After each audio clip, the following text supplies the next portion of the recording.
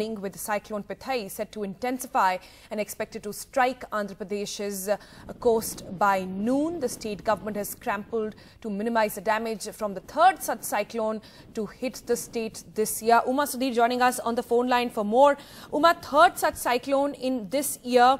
What are the preparations that the government is doing and any advisories that have been given out for the people?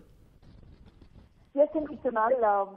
350 coastal villages, in fact, have been put on high alert. About 100 cyclone shelters have been opened between Kakinada and Visakhapatnam. We are expecting that landfall may happen later this afternoon between somewhere near Kakinada, in fact, between Kakinada and Tuni. And about at all these relief centers, we are having cooks who are going to be preparing the hot meals because people are being asked to move away from the low-lying areas. The fishermen have also been put on high alert. The only reassurance is that from a severe cyclonic storm, we are expecting that this will become a cyclonic storm by the time the landfall happens, and the wind speeds are expected to come down considerably to about 60 to 80 kilometers per hour, we are told, and gales up to 100 kilometers per hour. So while 10,000 state government staff, which will include the police and the relief, the revenue officials, as well as the disaster forces, all of them have been stationed there to try and ensure that